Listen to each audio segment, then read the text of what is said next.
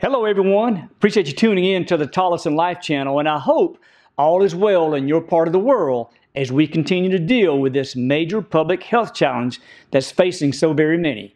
And again, because we're not doing a lot of riding and a lot of RVing right now, I thought I'd make good on a promise to several of our subscribers and do a video on changing the fluids on my 2018 Harley Davidson Road Glide Ultra.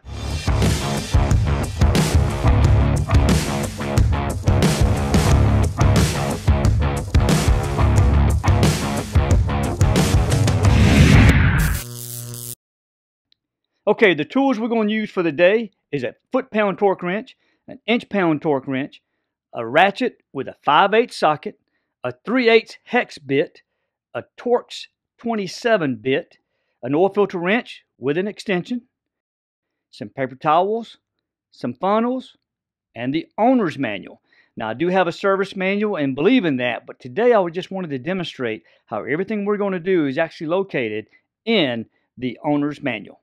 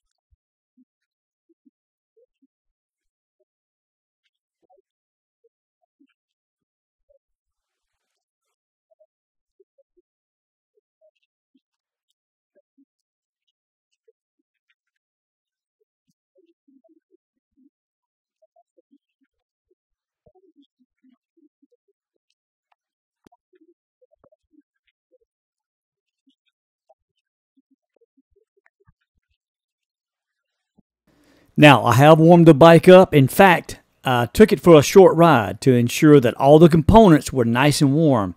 And we do have it up on a motorcycle lift, which is not required to perform this service. In fact, I perform this service on many bikes with it on the ground using only the bike's kickstand. This is my engine oil drain plug. It's on the left side of the bike facing forward. And this is my transmission fluid drain plug. You can see it faces straight down, and of course this is my primary fluid drain plug. I'm going to take my ratchet with a 5/8 socket and remove all three drain plugs.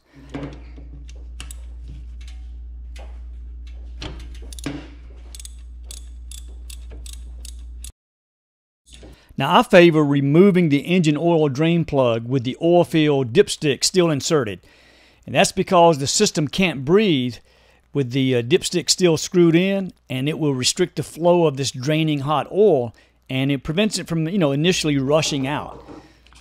Now that the plug is removed, I'll walk around to the right side of the bike and now remove that dipstick cap so it can breathe. Watch how the oil drain flow will increase. While I'm here, I will go ahead and take my 3/8 hex and remove the transmission filled dipstick, because that drain, again, as you saw, faces straight down, and I'm not too worried about it rushing out. Not to mention, we're dealing with less than a quart of fluid inside the transmission. Now, with the same 5/8 socket, I'll remove the transmission plug and allow it to drain.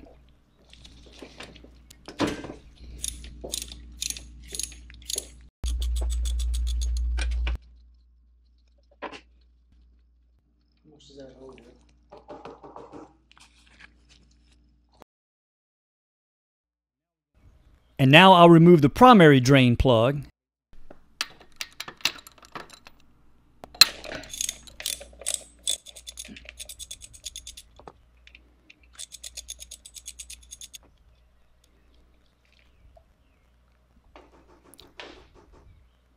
Now let's move to the oil filter. I like to use this little guy when removing my oil filter. In the past, I've used paper towels and old rags and plastic bags in an effort to reduce the mess. But this little thing seems to be my best solution so far. All I have to do is slide it under the filter until it touches the filter housing, and then I'll just add this little clear funnel that comes with it to help direct it into my little empty Never Dull can that I have here. Now I'll just take my oil filter wrench with my ratchet and a 6-inch extension and begin removing the oil filter.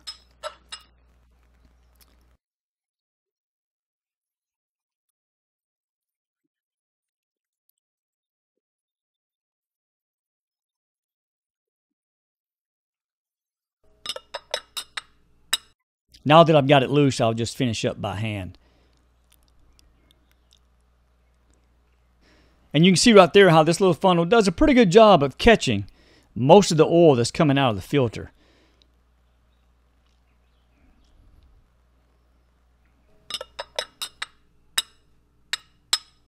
And right there is just one more look to show you how helpful this funnel is, but obviously not required. Now I'm going to take my new oil filter and I'm going to fill it about half full with new oil. Some mechanics would tell you that it's unnecessary, yet some swear by it. So I always add a little bit. I don't think it's going to hurt anything. Then I like to lubricate the rubber gasket, which aids in the removal process for the next service. If I don't do this, as the engine goes through its heat cycles, it can make it very difficult to remove for the next service. Again, referring to my owner's manual, it says that when the rubber gasket touches the filter housing to turn it 1/2 to 3/4 of a turn and just to hand tighten, no filter wrench needed.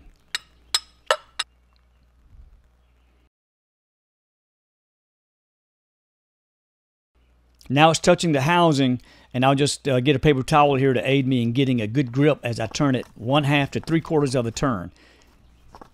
And there it is. That's all we need for the filter. These are our 3 drain plugs that we removed. First thing I'm going to do is remove the old O-rings and then clean the old thread sealant off the threads. Also, I inspect the magnet that's at the end of each one of these for any metal shavings. My engine oil plug looks great. The transmission has very little debris, as does the primary plug. Sometimes you might have some very small pieces on the transmission and primary magnets because there's so many metal parts that's moving around in those systems. But I shouldn't have a lot. If I ever do, it may be a sign of trouble. Now let's remove the old O-ring, and usually I can do this with my finger, but if I can just get a flathead screwdriver and help pull it off. And I'll just repeat the process with the 2 other plugs.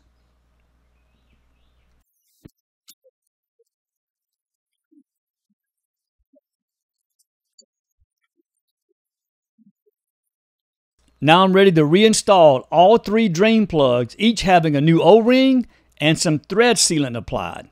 First, I'll insert my engine oil drain plug.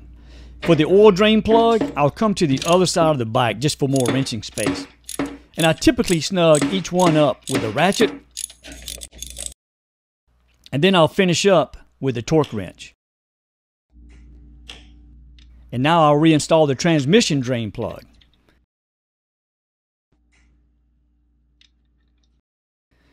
And again, using the ratchet to snug it up and finishing with the torque wrench.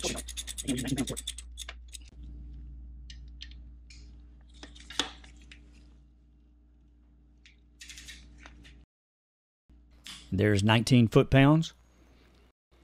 And now the same process for the primary drain plug.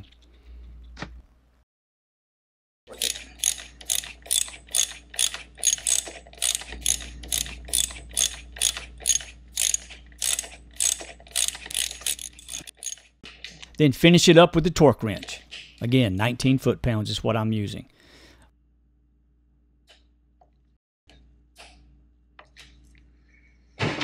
Now I'm going to remove the clutch inspection cover so I can refill the primary. For this, I'll use my ratchet with a T27 tool and simply remove the 5 screws.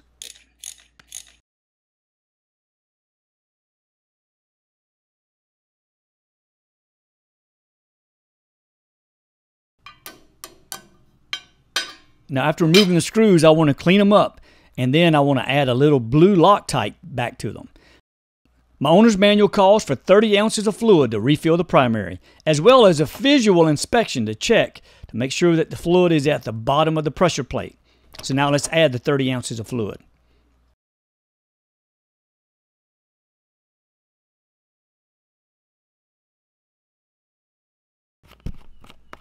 Now we have all the fluid in. I'm going to confirm that the level is at the bottom of the pressure plate, and it is, so we're good. Now let's replace this old O-ring or seal on the clutch inspection cover, and I'm going to replace it with a new one. They're very easy to remove, and of course to reinstall the new one is very simple. Just push it into the groove.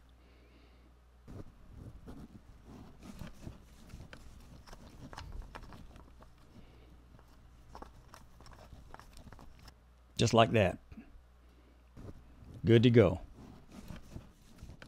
Time to reinstall the clutch inspection cover with its 5 screws and some blue Loctite. And we'll follow the star pattern that's in my owner's manual, which helps us from tweaking the cover, the clutch cover.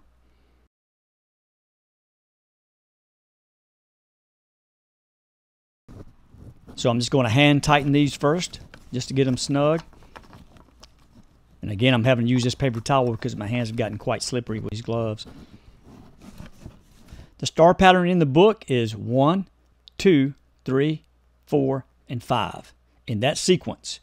And the torque specs are from 84 inch-pounds to 108 inch-pounds. So my torque wrench is set to 95 inch-pounds, which typically does the trick for me.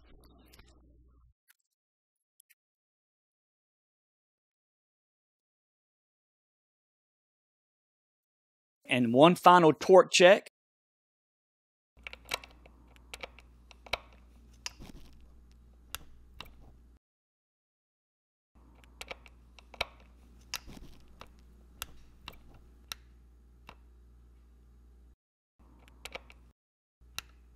Okay, now the primary is complete. Now let's walk around to the right side of the bike and add some engine oil and some transmission oil. My owner's manual says that the dry fill for this bike is 5 quarts, but the wet fill is 4, and then you check to get it to appropriate level. Now with the 4 quarts added, I'll just do a cold check on the bike with it sitting upright. And on this model, you can check the bike upright or on its jiffy stand. And the dipstick will indicate where the level should be for whichever position you have it in. And this model also requires me to check the oil level with the dipstick screwed all the way in. And that looks good for now, but I'll do more checks after I run the bike for a little while. Now we'll simply add the 28 ounces of gear oil in the transmission, which should leave us with 4 ounces remaining in the bottle.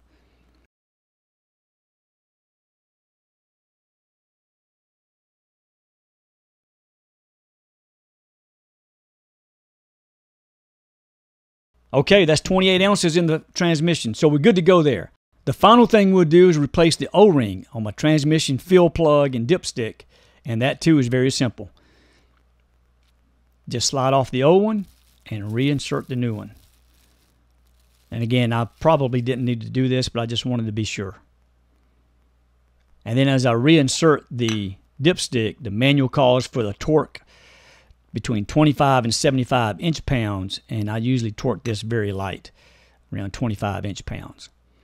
And all that's left to do now is run the bike some and confirm that all the fluid levels are good, and we are done.